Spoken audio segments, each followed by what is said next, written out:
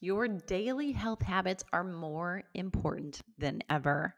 Your schedule may be loose, it may be something other than it has been for months, and yet, with all that freedom, brings more chaos.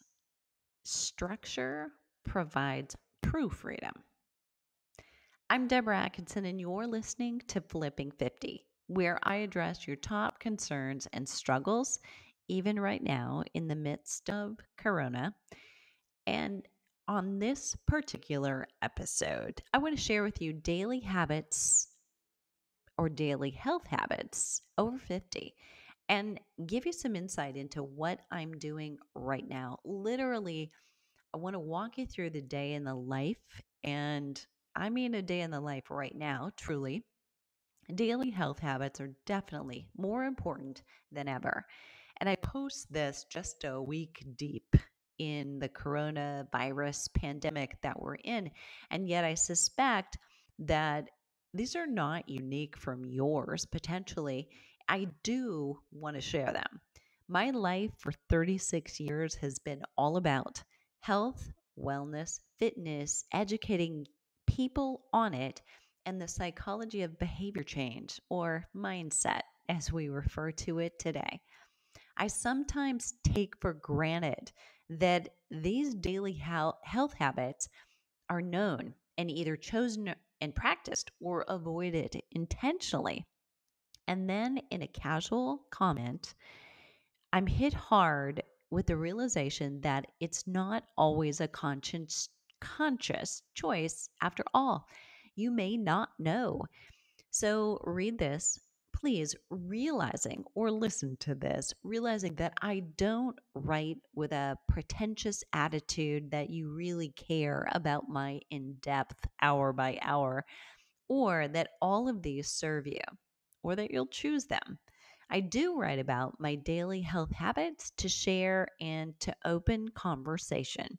This may be the first you've heard something. It takes us anywhere from one to dozens of times to get a message to adopt new habits ourselves. Maybe for you, this is the one time you'll remember it and choose it. And if you only make a decision about it one way or the other, to use it or not, that too is progress. So, first, this.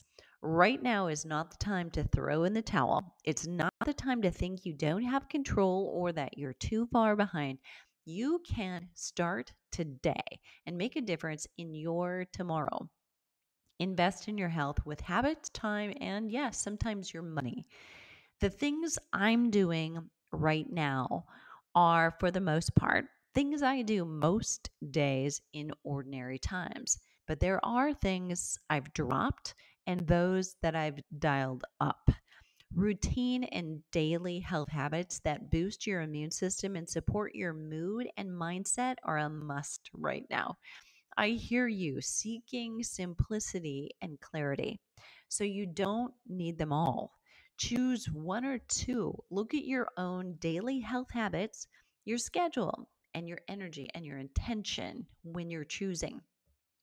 Here's a sneak peek into my day and what I'm using and why. Above all, as you read this, I encourage you to open up your calendar. Create your own daily health habits. Include ones that you have now, ones you want to adopt in the future. And all of this, almost the transcript word for word, will be in the show notes at flipping50.com/, daily health habits. And there's a dash between each of those. And I'll be linking inside to some of the things that I'm mentioning that I hadn't even thought I was going to include. But there are so many little things that actually make my life easier, make my appetite more under control, make my sleep deeper, more restful.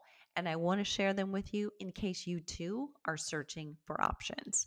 So here we go. My daily habits, first of all, my wake time. This usually happens right now at around 5:30 a.m. and that actually is late for me. I am admittedly an early bird.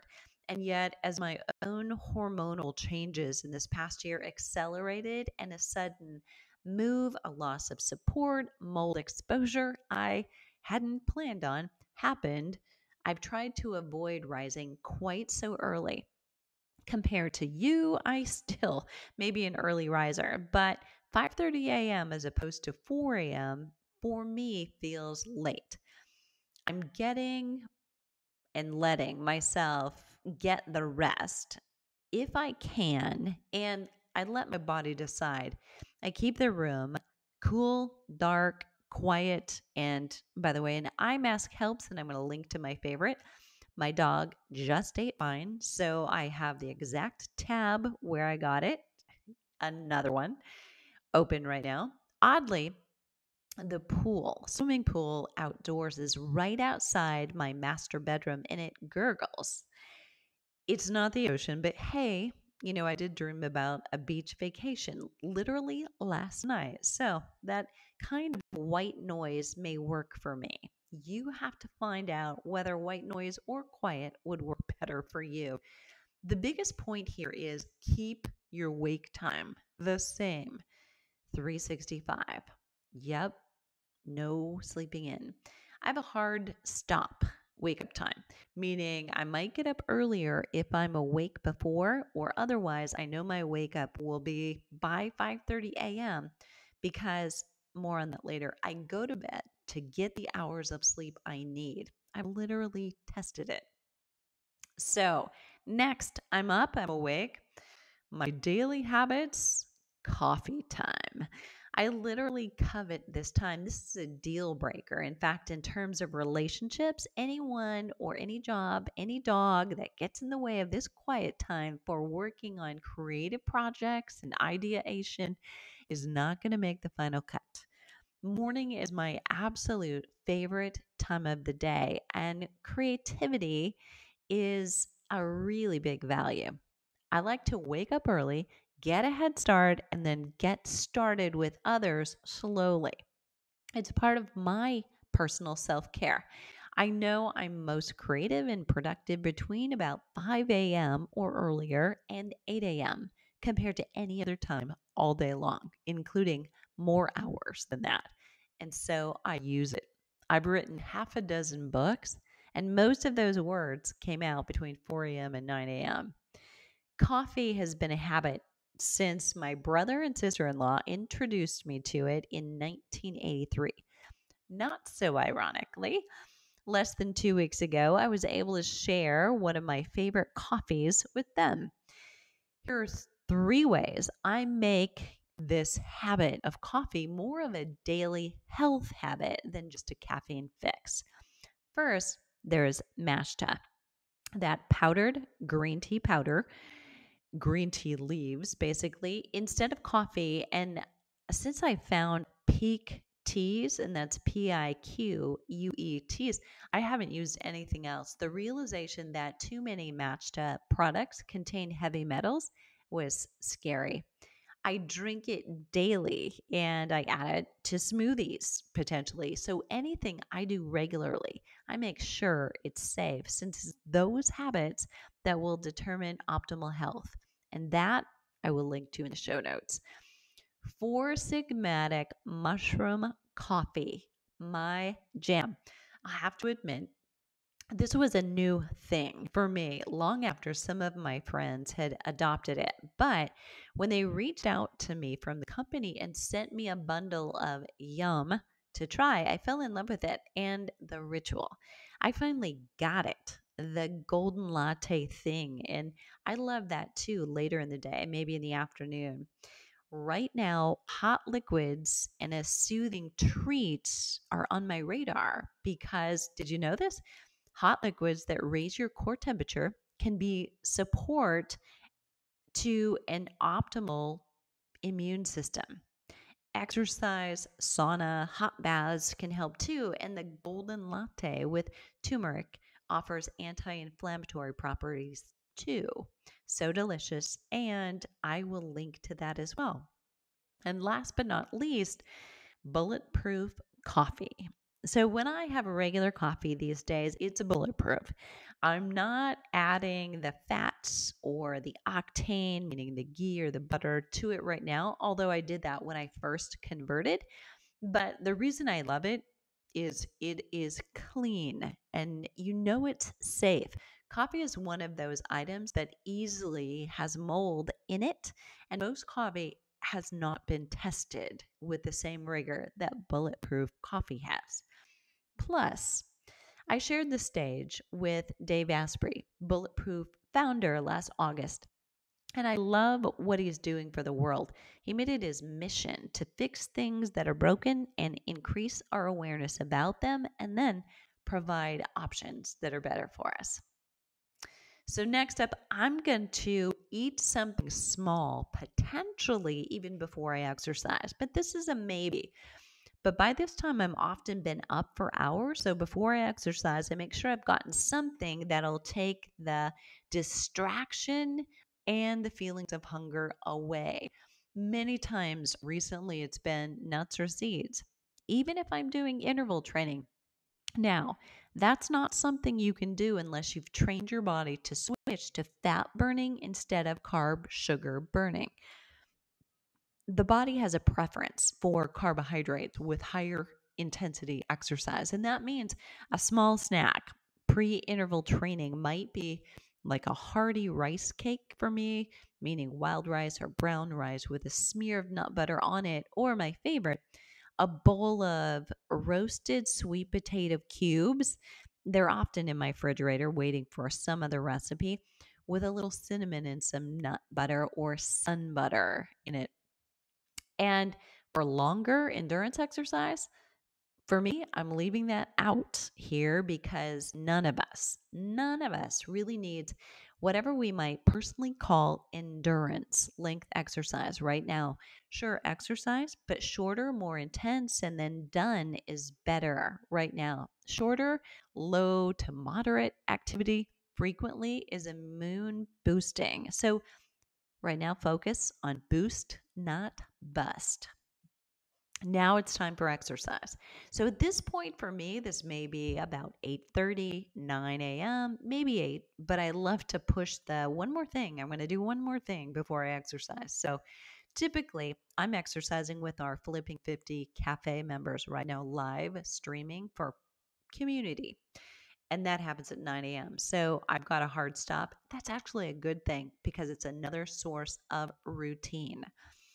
And so as I jump on there, we'll either do interval training or we'll do live strength training. So the routine, the accountability, the scheduled spot offers stability for all of us, self included. I also cut the workouts down to make sense of daily health habits for now. Less is more. And that's always a mantra at Flipping 50. It's one of the creeds, but it's even truer of duration of exercise now. Keep it short.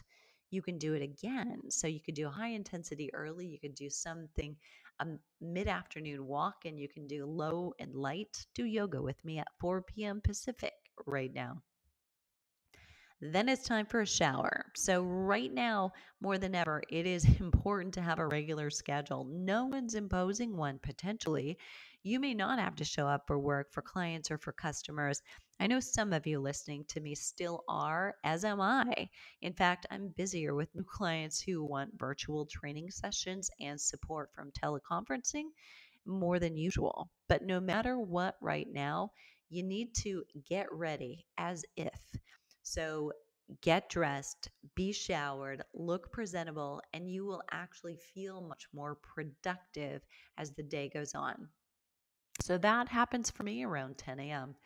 Then I'm going to eat my first meal. So it's been potentially about an hour after exercise. Perfect timing for a high protein meal. For me, first one is a smoothie. I know people talk about meal replacements. For me, that's never been going to a commercial drink that comes out of can alone. I add greens and protein and fiber, healthy fat, minimal fruit, but some other kind of carb. And there's no question, it's a meal that keeps me full for hours. I make flavors I love. I add toppings to smoothie bowls so that I don't miss texture. I'm getting it. And I'm not mindlessly sipping it while I'm doing something else. I sit down, I use a spoon, I enjoy it, and then I don't think about food again for hours. Then I'm connecting with others. So after I've had that first meal, I will spend a little time connecting with others. When I first pick up my phone, here's what I'm looking for in this order: phone calls from family and friends, or texts from family and friends. Then I'm checking my personal groups, mastermind groups, forums that I belong to for colleagues and friends, and those app connections. And then clients and customers. And I know if you're listening, you might think, well, I'm far down there on the list. But the point here that I want to go into is something in just a second. But last but not least is actually the news on COVID-19.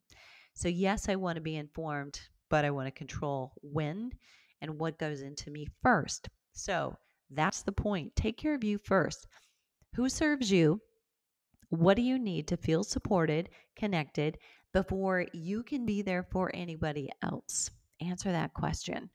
I will often walk the dog and then I'll be on the phone with my son or my siblings. Last night I was in the sauna, literally talking to a dear friend. And every day I would suggest make a point of connection with somebody in your world that is important to you. Maybe it's somebody you haven't talked to for a long time, but somebody that you pick up right where you left off. You may be their only connection that day. Even those with other two leggeds in the house can feel isolated. You will help both of you by reaching out to somebody every day, just one person. Get informed. So I limit my news stream to find the daily update. And then I get out and off. Now, you might check in again later in the day, but I try not to, truly. I know that they know how to find me. I know that if I logged on, I could see immediate updates, but I want to be careful about the time that I really check in and spend very much time online. So stay informed and then stay in control of your thoughts and your time. Regularly scheduled meals. So this one applies to my lunch and to my dinner. So right now, your body and your mind are both seeking consistency among the chaos. So while you may be working at home and have latitude for meals, and you are next to the kitchen, don't be tempted to relax your routine. Don't skip meals, at least without a plan and an intermittent fasting consciousness. And don't snack unless you've got adrenal fatigue and that's a best fit for you. If I do feel like I need something, I will sometimes have a cup of bone broth in the afternoon, and I'll link to my favorite brand, Kettle and Fire, so that you can take advantage of the flipping 50 discount. And I know every little bit helps. I'm trying to eat early in the evening. So, shortly after the community yoga sessions, in fact, I will be prepping dinner. So, I know it's really early. It's what some of my friends would have called, the golden corral, pulling up at 4 for the buffet. But there's two reasons this is a really good idea. Eating earlier in the evening, number one, right after yoga, mindfulness will make you eat less food.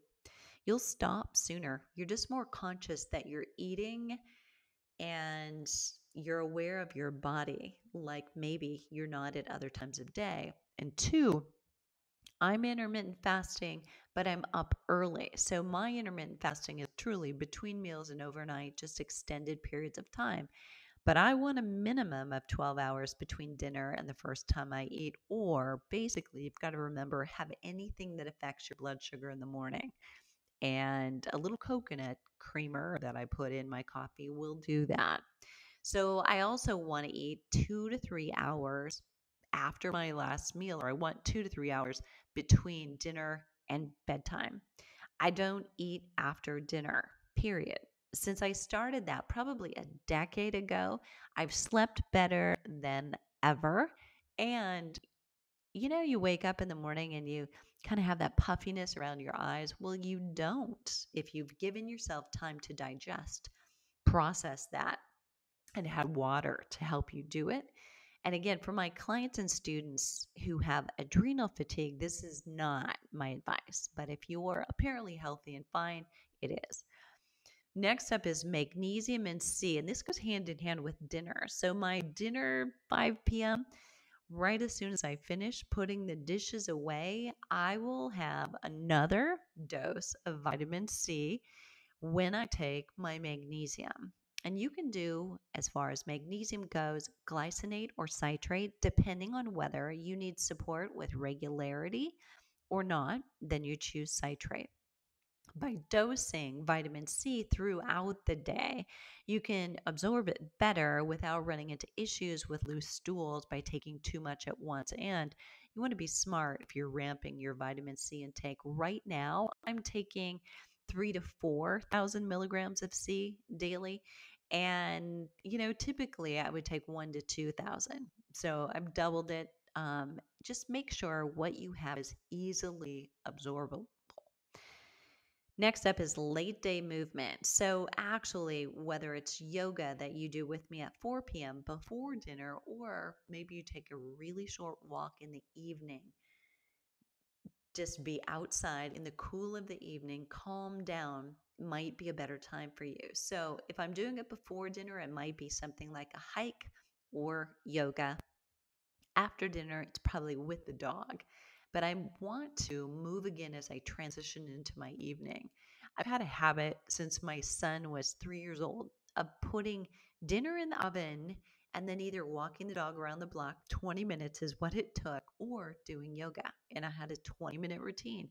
It was such a thing, literally, that my son would tell me for years after that he was hungry any time of day that I would do yoga. It's like a Pavlov's dog experiment, I guess. Then later, after dinner, maybe an hour or two, I will do a 30-minute infrared sauna session. Either that or I'll do a hot bath. Getting heated from the inside out supports your immune system and natural detox. So I'm back in it regularly again now. I'd been in it months after mold exposure too. Super helpful. I'll link to my favorite. My solo is a lie down just for me, and I can transport it. So I can easily put it out. I can also just easily put it against the wall or in a closet when I've got company who needs that room instead. And I'll link to the sunlighten option I have. If I don't do the sauna for some reason, I'll take a hot bath in Epsom salts and just soak for a little longer. I'll add a little lavender essential oil, and what goes up must come down. So, in addition to the immune boost of the heat, a bath can also, or getting warm, can also support your sleep. As your temperature falls again after being heated, it's a signal for your body to sleep. And about 90 minutes before bed or lights out is the best time. A shower will work, but a bath is probably optimal for relaxation and a way to get sleep enhancing magnesium through the Epsom salt absorbed into you across your skin. And then there's melatonin. So, about 90 minutes before lights out, almost immediately after my bath, I'll take melatonin. I didn't used to think I needed it, even when my levels showed up lower in my hormone testing, because I sleep so well no matter what. But I recently realized there's a tie to low melatonin and breast cancer, and also to low immunity. So I'm on it, 3 milligrams. My bedtime is 9 o'clock by 9 o'clock. And I'm not embarrassed to tell you that sometimes I'll go to bed between 7 and 8 or at 8. So I'm not perfect. And last night, in fact, I waited a little bit longer. And it was not for a great reason, but I was watching a movie and I knew it was going to have a happier ending than it had at the place that I would have turned it off. So I wanted the happy ending and not the drama that was going on. I sleep, though, so much better on a schedule than off one. No matter what, waking up at the same time is not negotiable. So there are times when, of course, I've got to catch a plane and I have to wake up earlier. but I never wake up later. I never hit the snooze button. Promise you that. It's super important to hormone balance. So there you have it. Those are my daily health habits right now. Those show notes will be right here at flipping50.com/daily health habits. There's a dash between. And I want to put this out there. So it's always right now a little precarious. So I know we're all seeking solutions and answers, and we may feel a little vulnerable about the future. But there's one thing for sure: you need your health, you need your strength, you need your stamina, and you need your resilience. Right now, our Stronger One program is open. We launch April 1st. That is right on time with what typically happens. We do one every quarter. It's 12 weeks long. So we're staying on schedule. Right now, I'm offering that for 50% off, respectful of where we all are. And currently, you can get in it by going to flipping50.com/get stronger. No spaces. And I'll put that link in the show notes as well. If you'd like access to Stronger 1, Stronger 2, Stronger 3, and Stronger 4, and so much more inside of the Flipping 50 Cafe, I've made arrangements to open up our membership, which is typically closed except for Christmas and the 4th of July. It's all about Corona and giving you options. And I know right now, literally every fitness professional is trying to throw exercise videos online. And although I love that and the generosity, I also want to caution you that you're following exercise that you really need right now, and that is immune boosting, not immune busting. Be careful with it. And if either one of these options serves you or you've got questions, please reach out. You can add them below the show link and we will be checking. You can reach out directly at support@flipping50.com. And those are all words, no numbers, flipping50.com and no spaces. So it's built for women in midlife, and not all exercise is created equal. So no matter what you're doing right now, pay attention to your health habits, and we will get through this stronger together. What are you waiting for? Let's start flipping 50 together.